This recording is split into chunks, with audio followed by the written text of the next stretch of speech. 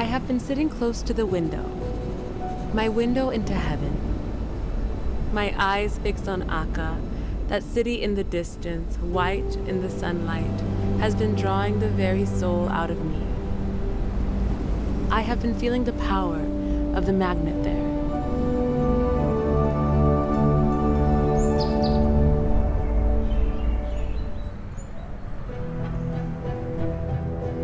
At Rizwan 2019, the Universal House of Justice recalled the moment when the beloved master was released from the confines of this world to rejoin his father in the retreats of celestial glory. The message stated that at the conclusion of his funeral in 1921, his mortal remains were laid to rest within the mausoleum of the Bab. However, it was envisaged by Shoghi Effendi that this would be a temporary arrangement. A shrine was to be erected of a character befitting the unique station of Abdul Baha.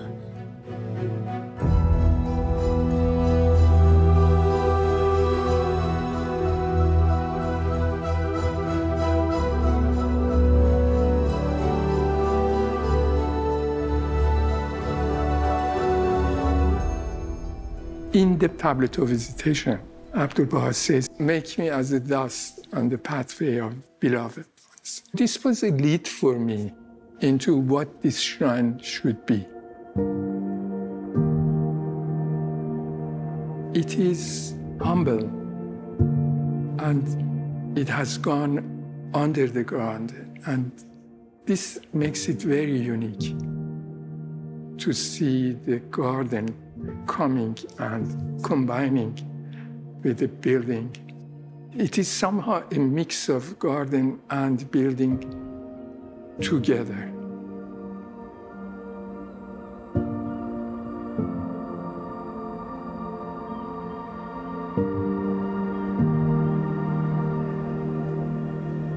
The site for the shrine of Abdul Baha is adjacent to the Garden of Rizwan, which was prepared by Abdul Baha as a place where Baha'u'llah could find rest in the final years of a life that was largely spent in exile and incarceration.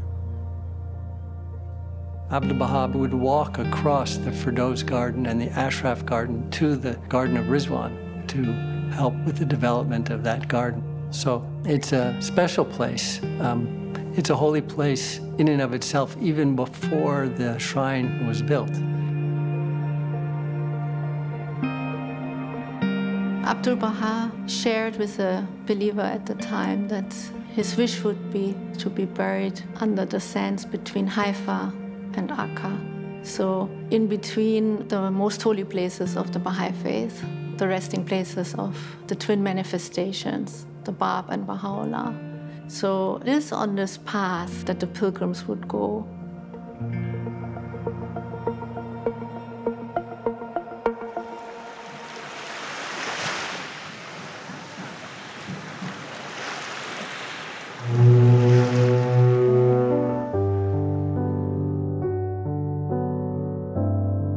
When the early pilgrims would come here, and they would arrive here by steamership, and beloved Abdul Baha would send a carriage for them, they talk about the fact that the waves from the Mediterranean Sea would lap up on the wheels and on the hooves of the horses.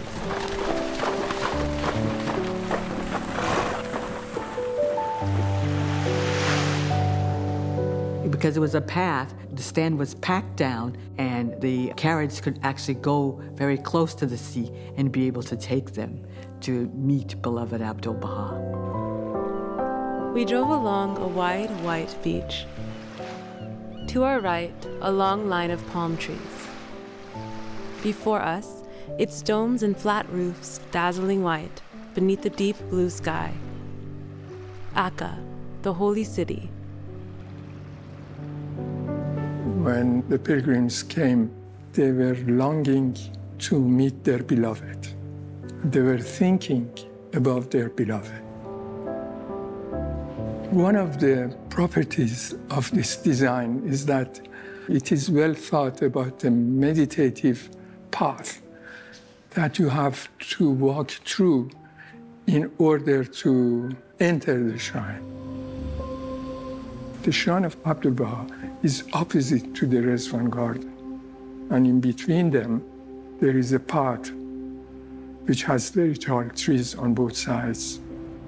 And in all these paths, there is nothing else to disturb your concentration and meditation about who you are going to meet, what was his attributes, and what you can learn from him.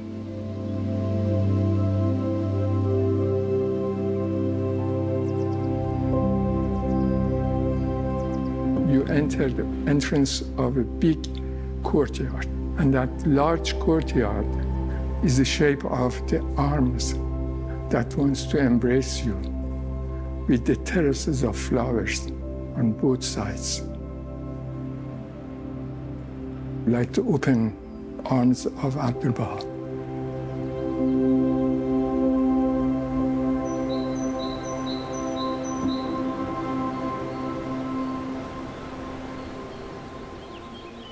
The construction of the shrine began immediately after the Universal House of Justice announced the project to the global Baha'i community.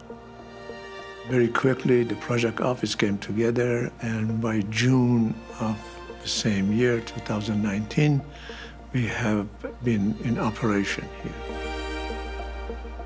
So the foundation was such a substantial element of this project in the beginning, where we spent many, many months leveling the ground because it's close to the Mediterranean Sea and making sure that we're starting off on a substantial footing.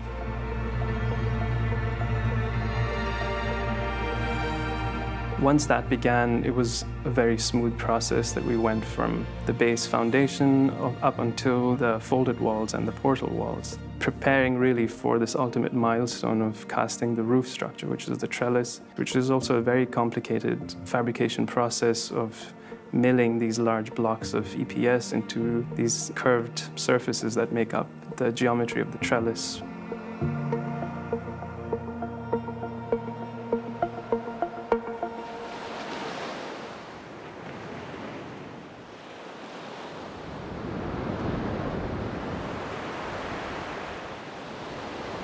In early April 2022, a fire caused by an accident broke out at the site.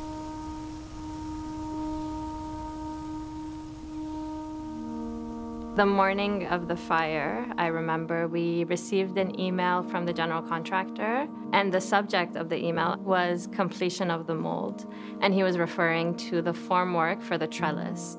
And it was a huge milestone because this meant in a couple of months, we'd be ready to pour the trellis. 10 minutes later, we received the first photo of the fire.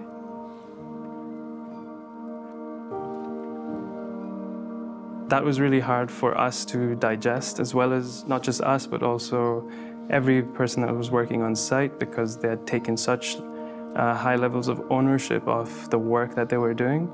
And they were really partners with us. It's a testament to how much this project meant to everyone we work very closely with, how they understood the significance of being a part of such an amazing project and what this shrine means to the entire Baha'i world. And what came immediately to my heart, actually, was, well, Abdul Baha's built a shrine. He built the Shrine of the Bab. And he said, every stone of that building I have with infinite tears and at tremendous cost raised and placed into position. And somehow reminding myself of those words was an anchor. A few of the other local people who were standing around me, they were all sobbing and crying. The only thing was in my mind, what's going to happen after the fire? And what would be my first step after the smoke settled down? The next morning was a Saturday.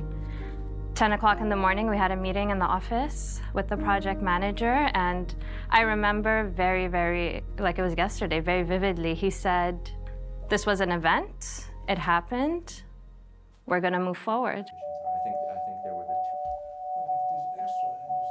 Nothing here, so all the water. So the sleeve that went.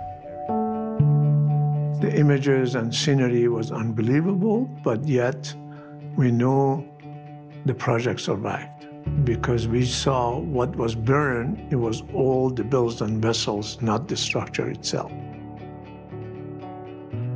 The first step we really had to take after the site was made safe was to collaborate with the government officials whose responsibility it was to ascertain the cause of the fire. Our priority was to see the neighbors and the people working there safe. We got a lot, I would say, over 100 messages of sympathy, support, questions like how can we help. These came from the mayors of cities, including Akka, but also from national government officials, from neighbors, and just from concerned friends here in the country.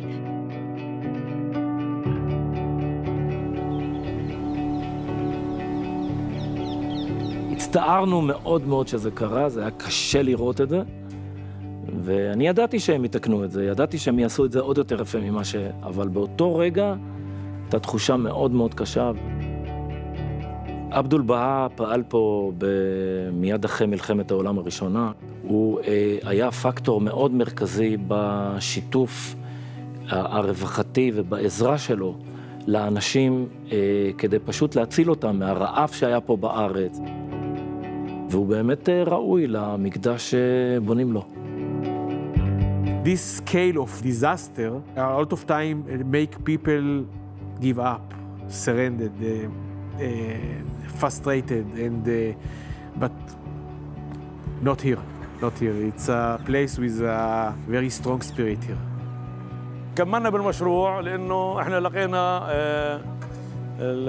صاحب المشروع عنده قوة وعنده معنويات عالية جدا اللي هو اثبت لنفسه واثبت لنا انه بده يكمل المشروع. احنا كلنا مع بعض احنا توحدنا وقمنا وكملنا المشروع وان شاء الله راح يكملوا للاخر. People believe in this. It was more than engineering. It was the soul behind the building, the shrine. I think it's very important project not only for the Baha'i. It's very important to all the close neighbors and all the city. Things don't go easy in life. You have to overcome a lot of obstacles and a lot of things that happen to you in the way. And I think this is a good sample that in the end of the day, when the shrine will be standing and beautiful and everybody will look, the spirit of not to give up is what makes this place so special.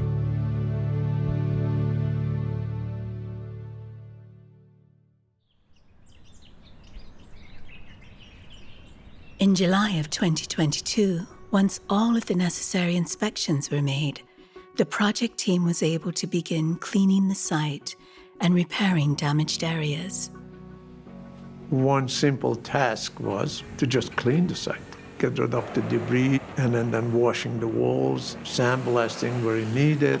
So really clean up the site so we can see. The body of the concrete was intact, and we made sure that's the case by doing many tests right after, within the first few weeks. And they call it core test and drilling test, which is specified by structural engineer. Because of this level of accuracy needed, we decided the best thing is to rebuild the column, even though they were structurally sound. And so we stayed with the original design, and we didn't have to affect the production of the marble cladding. We are utilizing this opportunity to refine what we had done before, to learn from it, to optimize as much as we can, and do it faster and do it better.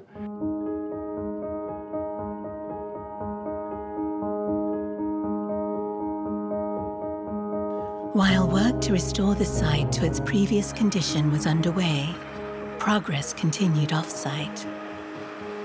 In Italy, the marble that will adorn the trellis was carved into intricate shapes. The amazing mock-up of one of the ribs of the project was constructed in Italy in Margraff's office. Mr. Amonat and Mr. Sahba had a long history with them. The seat of Universal House of Justice was fabricated in their factory. They have been involved off and on. They did the temple in Delhi.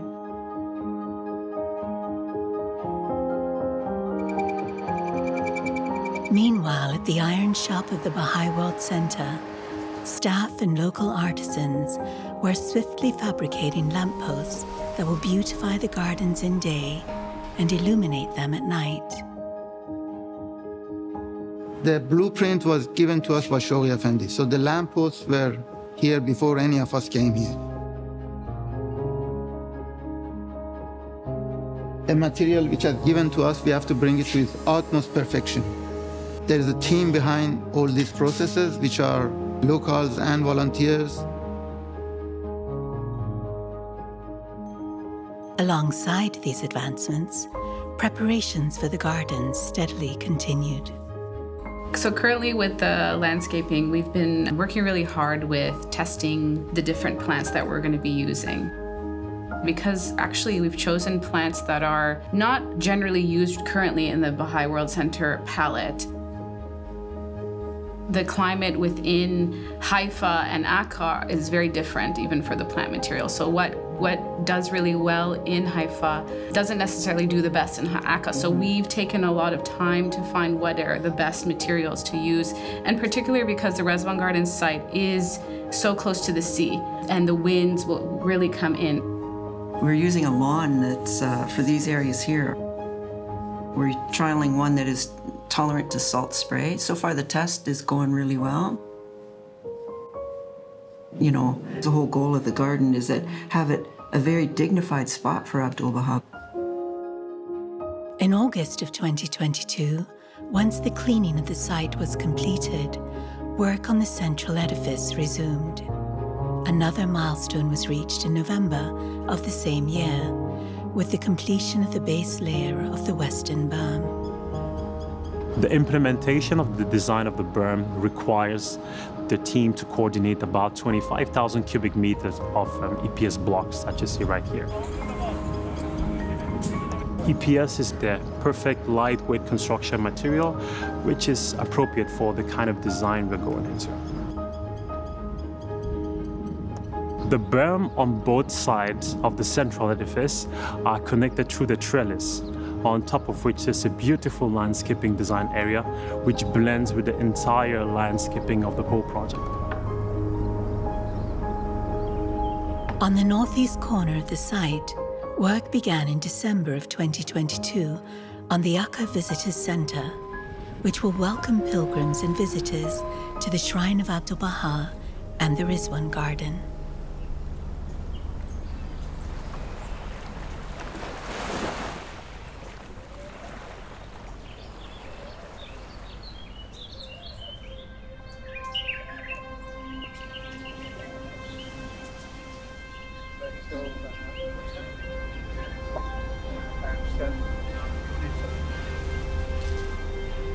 This project is not being accomplished just through the effort of the people on site, but it's also through all of the efforts of the Baha'is around the world who are offering their support and prayers for its completion.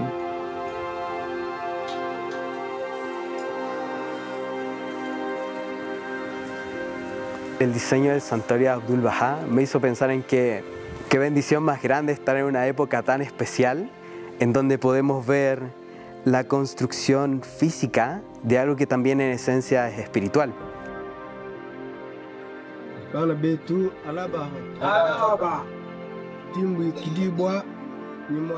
When we reflect on Abdul Baha's life, it's a source of resilience and hope because we can see the influence of his unconditional love, its constant joy, and his commitment to service. Aí a gente sempre retorna para a figura de Abdul Baha.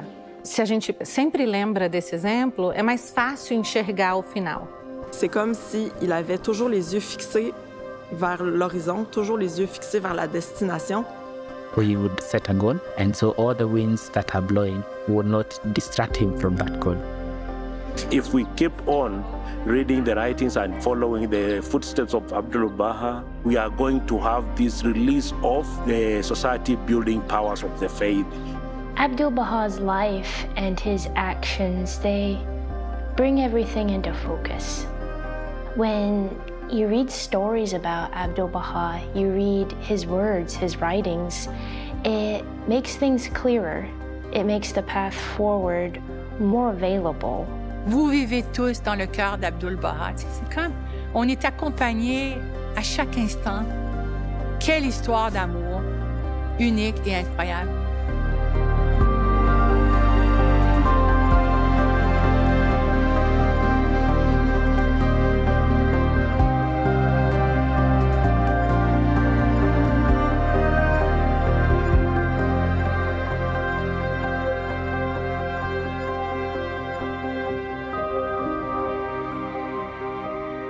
Our carriage stopped. I knew we were at the door of the Master. My heart almost ceased to beat. I felt we had arrived too soon, too suddenly, that I was too unprepared. "The Master is in the garden," said a voice.